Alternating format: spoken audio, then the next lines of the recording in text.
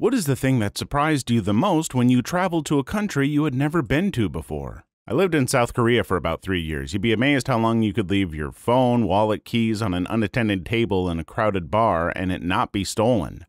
In the US, you bet your sweet butt it's getting taken as soon as you look away. Heated sidewalks in Finland, absolutely lifesavers for me who had no idea how to walk on ice. No trash anywhere either. In Prague, when you open a camera in the street, it's like a force field.